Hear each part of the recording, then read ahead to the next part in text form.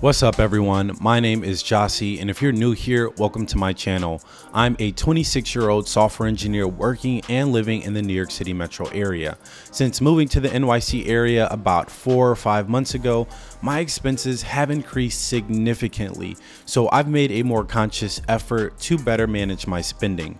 I'd be lying to you if I said I manage my finances perfectly, but hey, I'm trying and it can only get better. In this video, I'm going to break down how much I spend in a typical week in 2022.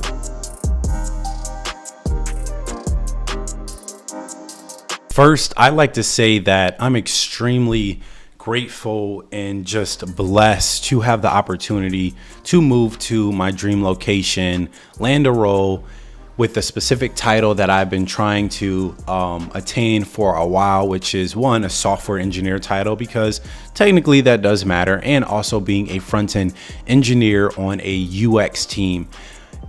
It's so incredible to work with just very brilliant and creative technologists from the engineering side to the design side and product side. Also, moving to the New York City area has been a unique experience in the sense that I work with so many people who are from other countries, so many different backgrounds. I'm in so many different meetings with people who are literally all around the world, which is something I've always wanted to experience. And now that I'm experiencing it, I'm like, I can't go back. Since we are on the topic of tech careers and pursuing different roles and locations that you like to move to one day, similar to like my experience, let's hear a word from our sponsor, Dice, and how they can help you land your next tech career in your dream location. For those who aren't familiar with Dice, Dice is the leading career marketplace for technologists with over 4.5 million Dice members in the United States. Dice's online platform helps technology professionals manage their careers by searching for tech roles, attending events, along with employers connecting with highly skilled tech talent. Dice has launched their Level Up with Dice campaign by providing resources such as their ultimate guide to a successful technology career. This evergreen guide offers advice on everything from landing your first tech role to excelling in more senior roles and everything in between. This guide also explores some of today's most important issues, such as hybrid and remote work, along with diversity and inclusion efforts, and so much more. In their Dice Technology Salary Report 2022.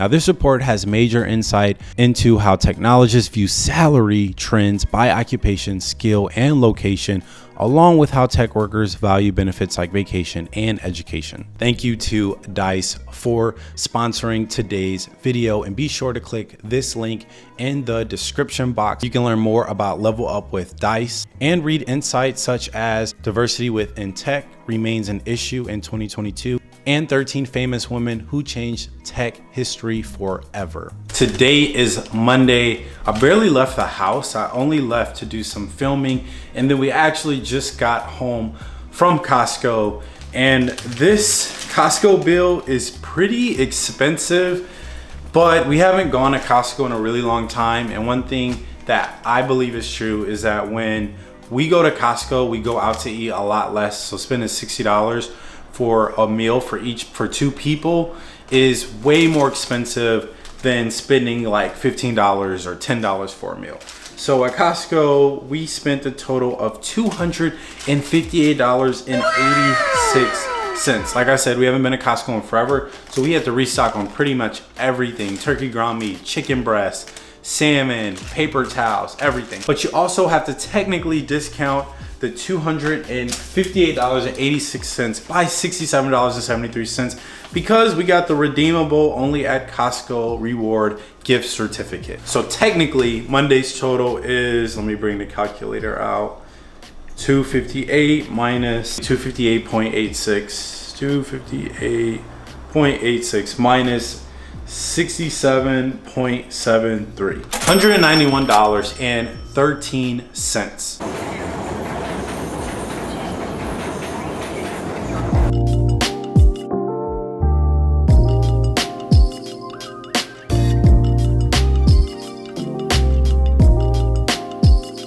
It can be difficult to save money while living in the New York area. You really have access to everything: food, entertainment, and fashion. Tuesday was actually a pretty cheap day. I paid for a round trip Metro card, which totaled to $5.50. I decided to get some boba tea, which I actually ended up regretting it because I really didn't need it, but it's hard to pass up on cool storefronts selling refreshing drinks. This mango boba tea came to $8.27. I actually did go into one of my favorite stores, Stussy. It's actually better to do a little bit of shopping on the weekdays so you don't have to wait in line on the weekends. All in all, Tuesday's total came to a whopping $14.12. Wednesday was also a pretty chill day when it came to spending. I worked from home, so that always saves me money since I didn't have to take the transit or be tempted to eat out for lunch. I went to the gym, forgot my water bottle, and paid $4 for this Fiji water. I also went to Trader Joe's to pick up some specific dishes we like to eat that you can really only get there. The Trader Joe's trip totaled to $54.71, so Wednesday's total was $58.71. Thursday was a super gloomy day, but surprisingly, it ended up being my second most expensive day. I had to run a Staples to print, which cost 21 cents.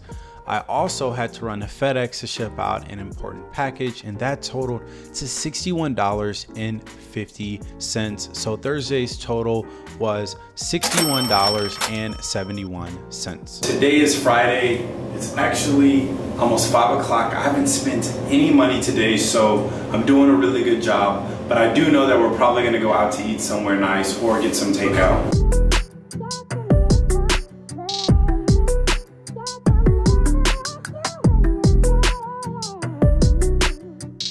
Okay, just parked the whip and I ordered some food to go from Burgers and Lobster. It's Burger and Lobster.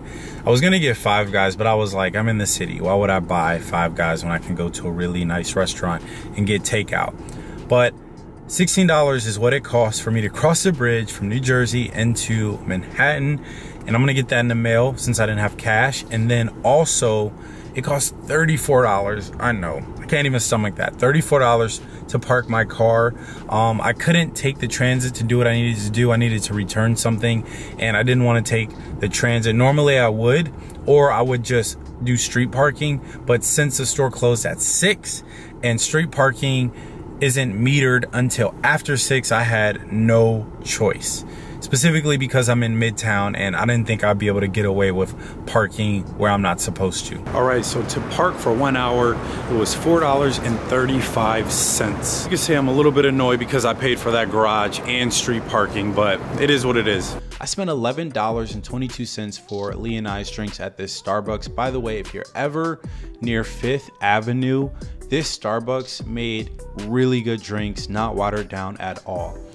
I also got food from Burger and Lobster. Takeout costed $62.95. Remember, crossing the bridge was $16. So this brings my Friday total to $126.17.